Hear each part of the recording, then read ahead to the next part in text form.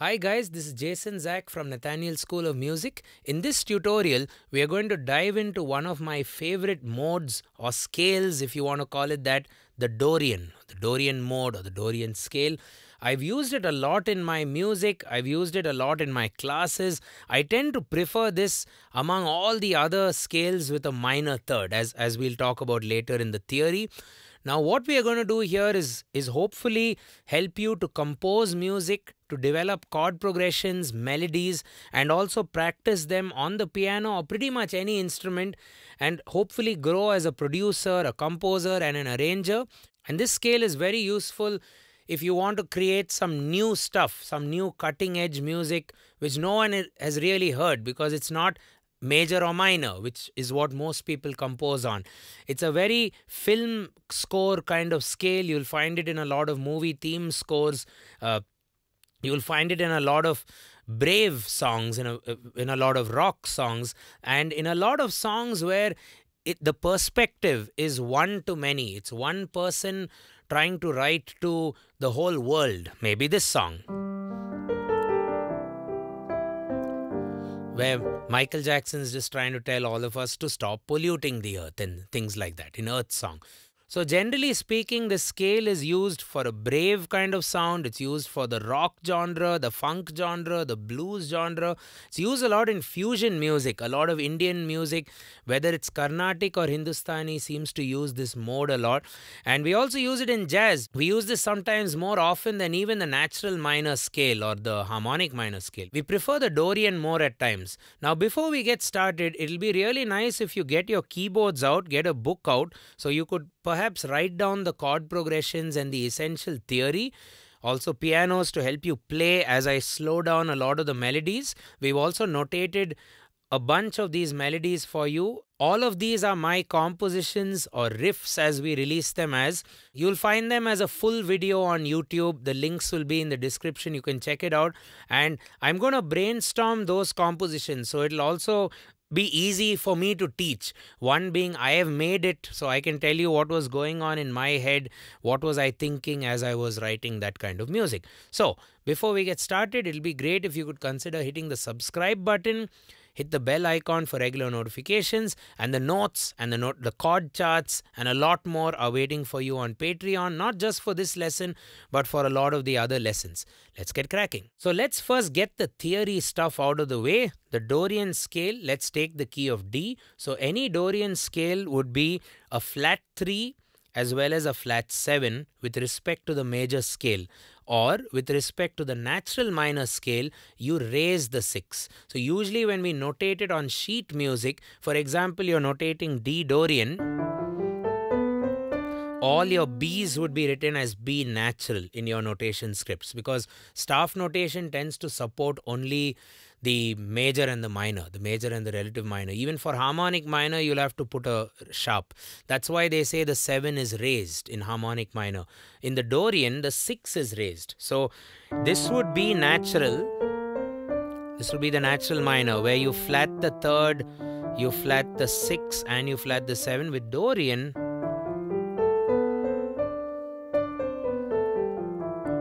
you raise the 6.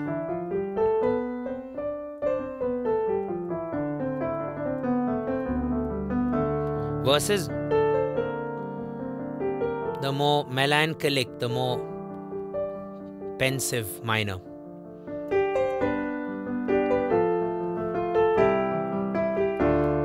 Dorian's a lot more brave. To me, whenever I use it from a story perspective, it's always a weaker force from their perspective, trying to, fight or, be part of or take down a stronger force. It's always a brave scale to me. I hear this a lot in movies. And with the movies I watch, it's generally some battle going on or some fight. So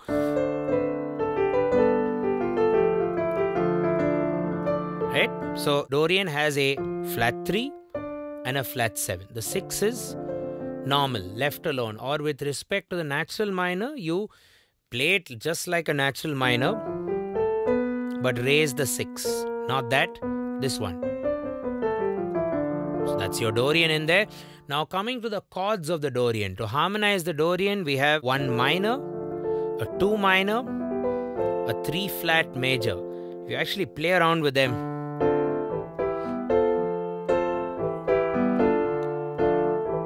you get a very funky kind of sound. Very jazzy if you add the 7s or the 9s, you know. There we go.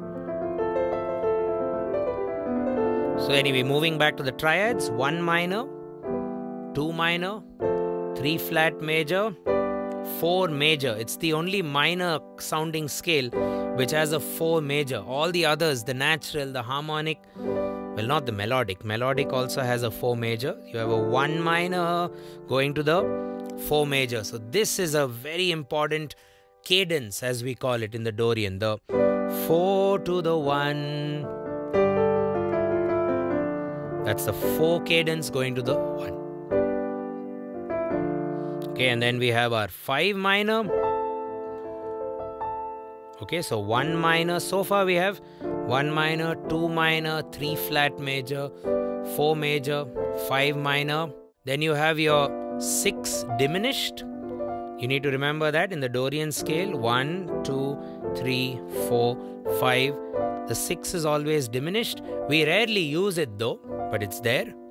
And then you have your 7 flat major. So which are the major chords in the Dorian scale? The 4, the 3 flat, and the 7 flat. So just off the top, if you want to get a very brave sound, you can just imagine a story which starts off by being pretty sad. So you have your minor bass. You're setting the bass as your tonic minor, and then there's a bit of hope developed there with the 4 major. And then you can just do a 4 to 1 cadence and you pretty much have the essence of the Dorian, making it very different from both major and minor, which I think is very important when you're learning a new scale. This is the cadence. And then we can gang up some of the other major chords. That's your 3 flat. D minor,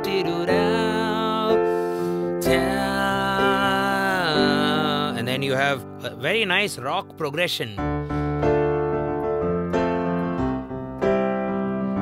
There we go.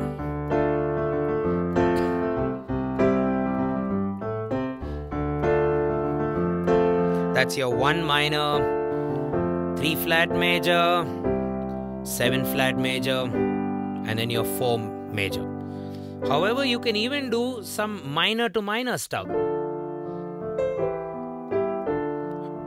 Like I showed you for the doors stuff, you can also do 2 minors and then end with a major. That gives you a very brave sound, you know. It's pretty much the word I'm going to use a lot in this lesson, because that's what the scale means to me. 5 minor, 4 major. And then if you want some more positivity, go to the 3 flat major,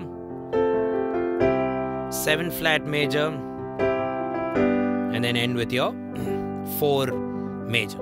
Right? So this is about the Dorian scale, and the reason I really love this scale is, first of all, that brave mood or that brave emotion, and it also is a very, from a perspective of songwriting, you write these kind of join my cult or clan kind of songs. It's you against them kind of a thing. You're always against the system, so to speak, with this scale.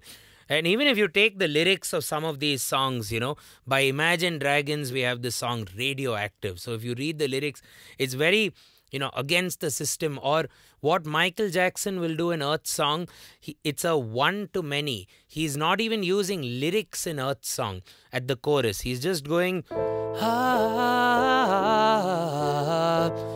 It's kind of obvious that the scale itself, or the chords, the chord progression of the scale is giving you the mood which Michael Jackson wanted you to feel, right, in Earth Song. So most of the Dorian songs or the Dorian compositions are composed from a one-to-many perspective to kind of join my cult, join my group. We are against the system. We are the weaker force against the stronger force. It gives me that kind of a vibe. It also has a very mystical touch to it if you use it in a more textural way or a more atmospheric way.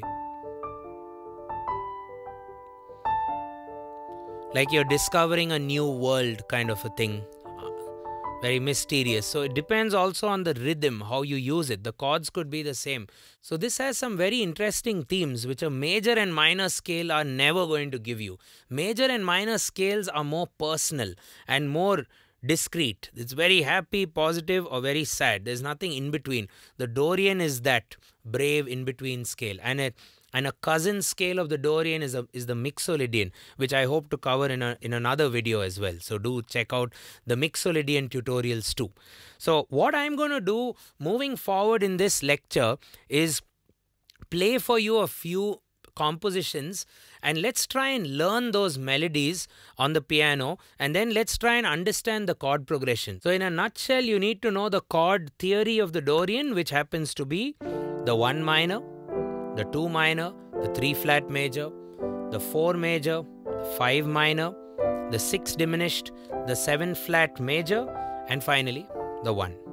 Okay, so we have a few pieces for you which we've notated also for piano. We learn them, and we'll also dive into and study what chord progressions are used in the section of the song. And if you want to listen to the whole thing, you can consider visiting my Riffs website, which is riffs.jasonzachmusic.com. What will happen there is you have filters. You can filter to Dorian, which is the mode. We have a filter there, and you can filter it, and all these riffs will pop up, and you can even key in the riff name or anything there. And we have a nice little story which can kind of inspire you or motivate you to learn it. And with all the riffs, there's a slow version. So stay tuned after you watch it. At the end, there's a slow version. So you can learn that on the piano. And we are also introducing backing tracks for these riffs. If you want to kind of make them your own, you can write to us, and we will also have this on the website very shortly. So let's dive into some Dorian music. Right, so in this rather energetic, brave rock song, it's on G Dorian. So let's try and break this down now. So it's on G Dorian, and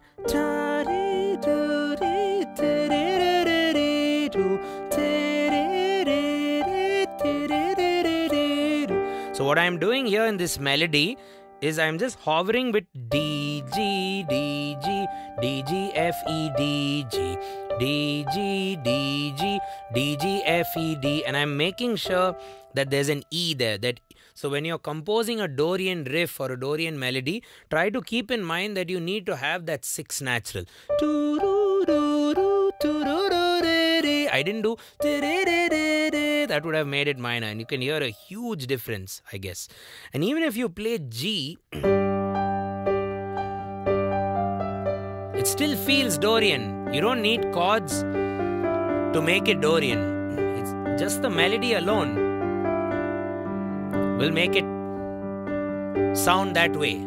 And to add some Dorian chords, you can fool around here. You can say 1 minor, G minor. I did a 3 flat major. Then I like to always do my 4 major. Makes it very epic and very brave.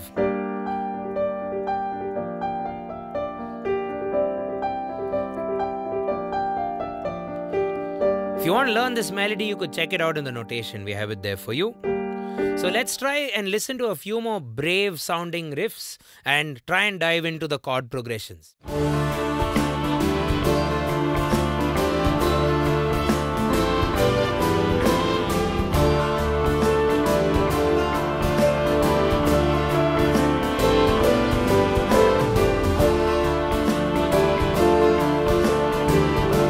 Lot of thirds. There's another approach for the Dorian where I'm not using too many chords, I'm just moving. So this is another approach for the Dorian where I'm not using a chord progression, I'm just using thirds. And I'm droning, just droning that D there.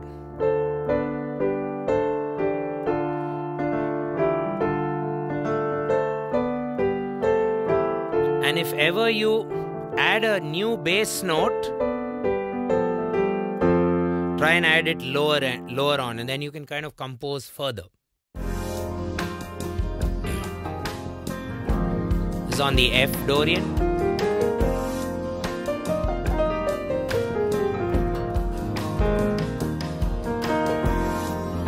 So here I'm doing a 3 flat and then a 3 flat and then a 7 flat. Let's break that down on the F Dorian key. F minor would be your 1, 3 flat would be A flat, and then E flat would be your 7 flat. It's a more kind of a ambient rock kind of sound, you know.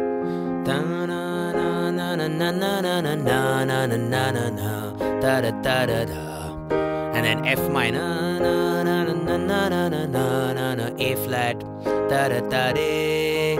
and what I like about these sort of compositions, if I start with Dorian, I can kind of simulate in a song which has 2 sections, let's say an A and a B. This could be the A,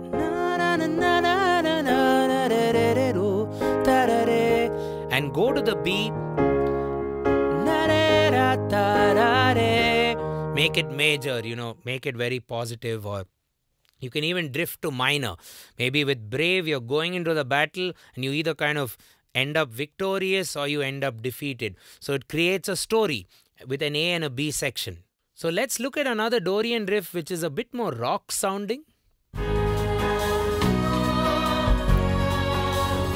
That's G sharp Dorian. So that's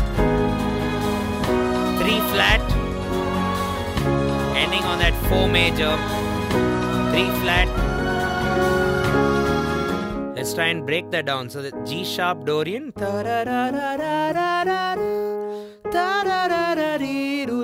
So that's 1 minor, 3 flat major, and then you have your 7 flat major, and then ending on that 4 major, which I always like to end on. Anyone who makes Dorian likes to kind of do a 1 minor going to a 4 major. So the melody I have over that is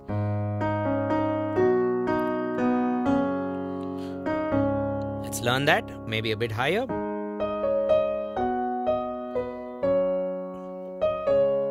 Again.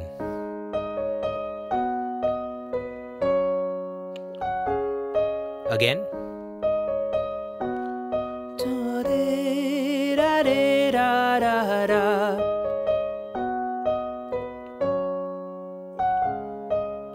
So let's now do chords in the left hand with an arpeggio pattern. It's on 3/4. This is the arpeggio pattern. A nice 3/4 go-to pattern. Melody.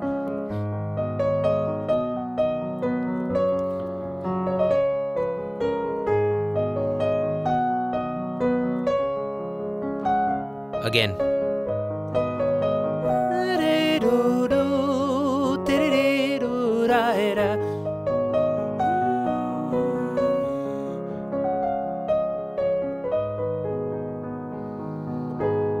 Let's move on. B flat Dorian.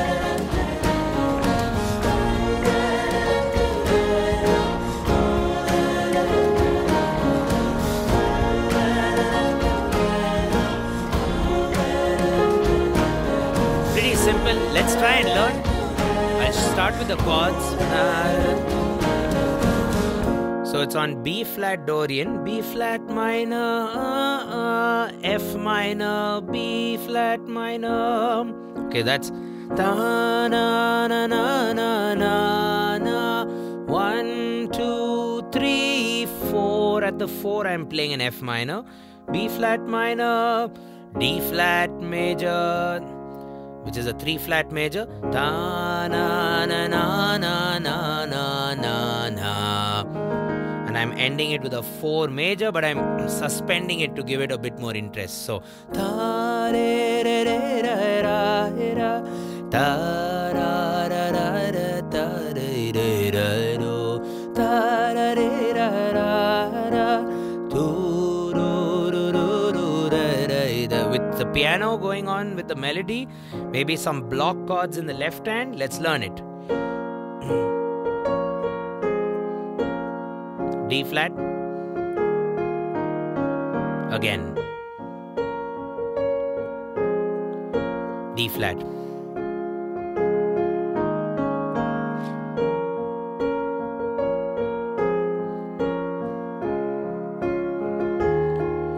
You could even do roots.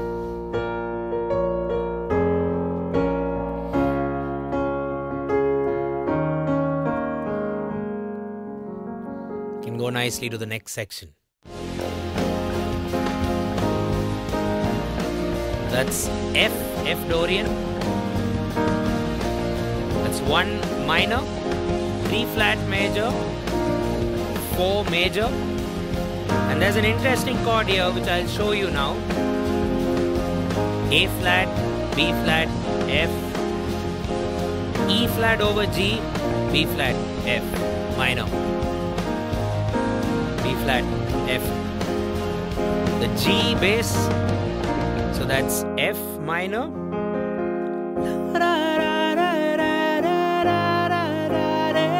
That's 1 minor, 3 flat major, and then a 4 major, and then we do.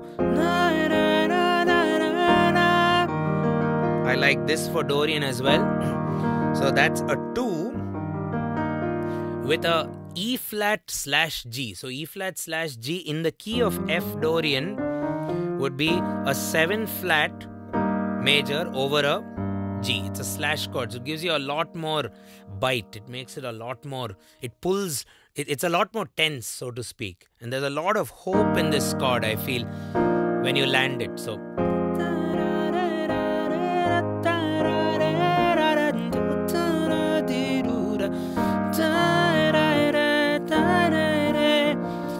listen to a full song which I have composed with this progression, you can check out Redemption from one of my earlier albums. We'll leave that in the description.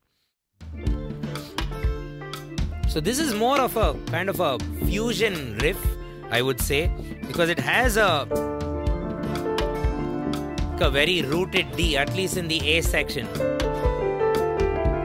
And the melody is giving the Dorian. And a nice turnaround there, which I'll show you.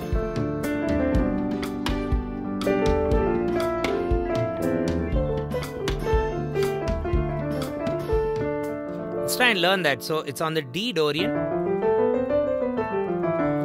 And I'm playing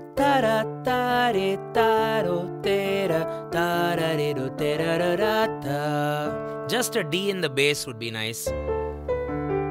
Till you get acquainted. Last time.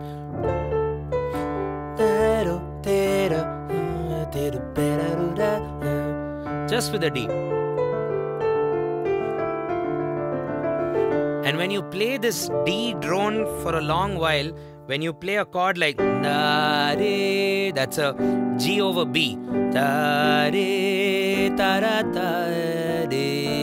Now I did a B flat there, so I'm kind of using the 6 Dorian and then kind of sliding it to the 6 flat, which is a borrowed note. It's a borrowed chord, making it even more uplifting. And then back to Dorian minor. Let's do that again.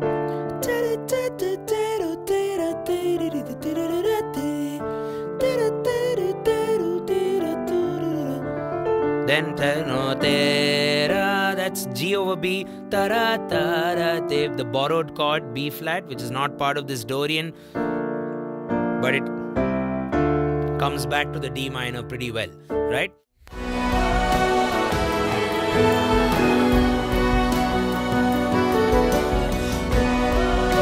B Dorian.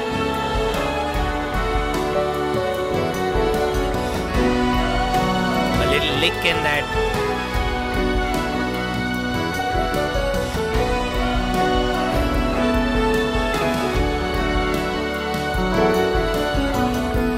Let's try and break that.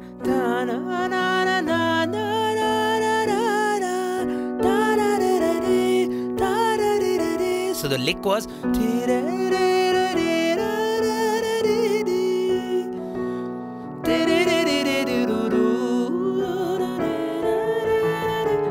You can even do that climb. That C sharp or A major over C sharp.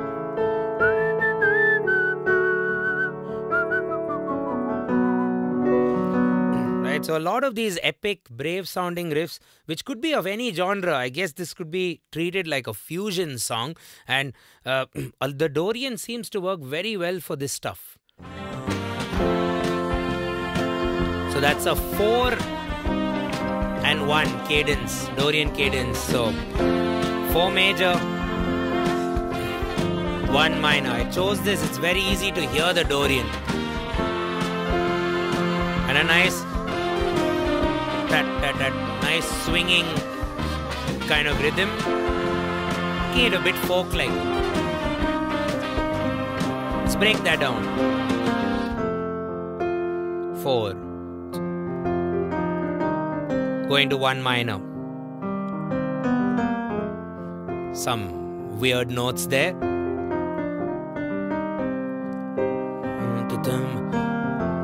You should hear the whole composition. I think it's pretty cool. You might like it. It's on our Riff website. This is on a rather odd time signature. 1, 2, 3, 4, 5, 6, 1.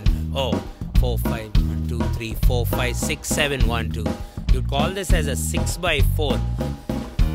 The drummer and the bass player went crazy in this one. It was a pleasure to make this song with the Blessing Chimanga band all the way from Zimbabwe. We collaborate with different artists from time to time. So this is E flat Dorian. Just simple.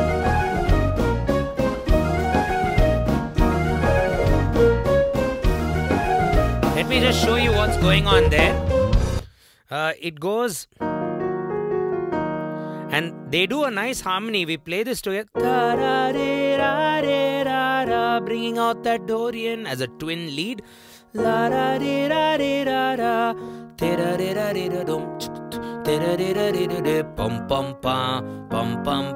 be a 3 flat going to a 3 flat major going to the usual Dorian major, which is the 4 major.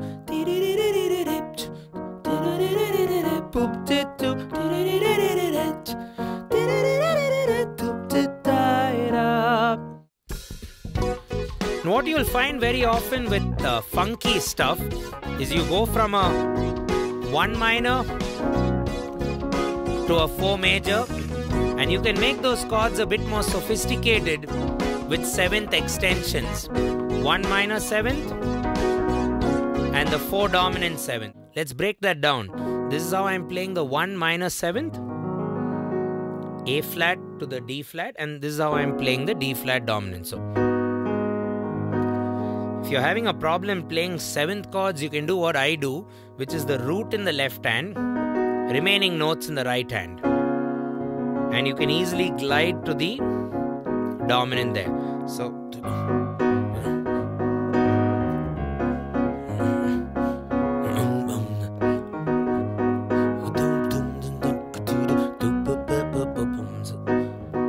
just vamping with a 1 minor and a 4-7 or a 4 major, 4 dominant 7th would be very funky. You can compose a lot of things. Let's kind of take it to the key of D and a couple of other keys just to show you this funky option.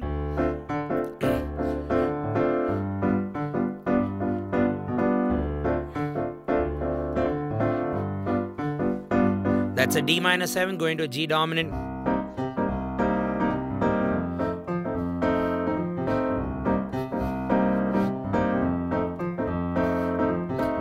We will be doing a few funky videos as well on just the funk genre, so do stay tuned and follow our channel. You might want to hit that subscribe button. That will be pretty helpful to find our lessons. Okay, moving on.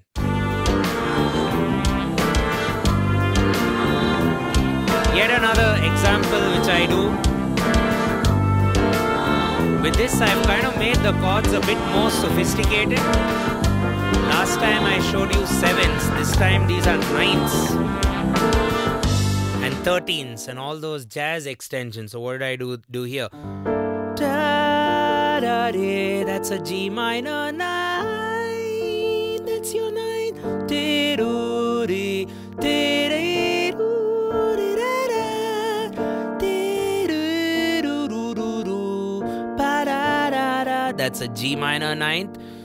Going to this rather sophisticated C 13th sound.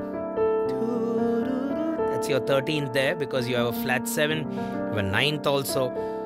It's a nice way to play a C 13.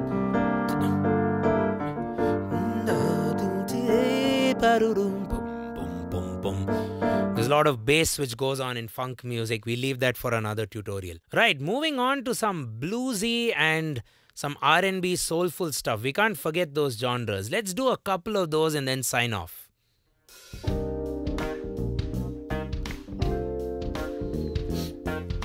So this is very inspired by the Doors. They do this a lot. The 1 minor and the 2 minor. It just toggles between.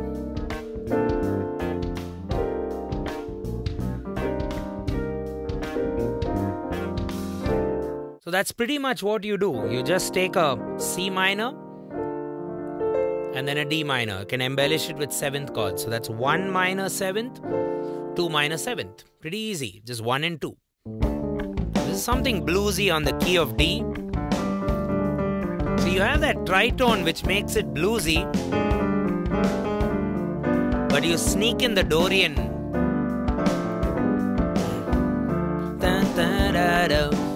So this is an example which you can understand the use of the Dorian in a very blues riff or a lick kind of context. So if you take, that's pretty bluesy. But adding that braveness of the Dorian, we can bring in the G major and toggle it very quickly back to the home.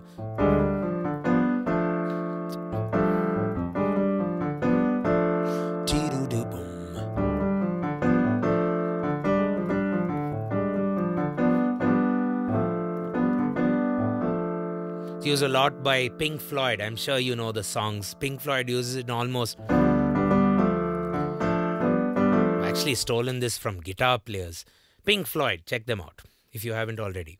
So in this tutorial, I've tried to go over a few of my compositions on the Dorian mode, and you'll find all these compositions available, catalogued very well on our Riffs website. Do check it out in the description or in the comments. And you don't have to just find this. You can filter by anything. You can even filter by emotion. Maybe you want a riff which is adventurous, or you want to search for it without the musical words, with some more English, easy to understand words. Like Brave. Brave will actually be there.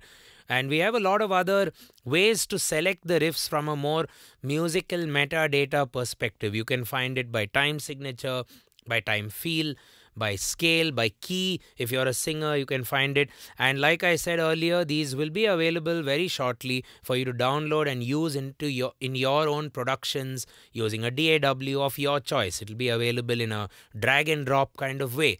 So have fun with that. And moving forward, we will try and do a lot more of these riff breakdowns, as a lot of you have requested for it in the comments. And do check out the daily riffs which get released as well by hitting that subscribe and hitting the bell icon for regular notifications. You'll be notified because we release one every day pretty much around the same time. So try and listen to it and give the channel your support.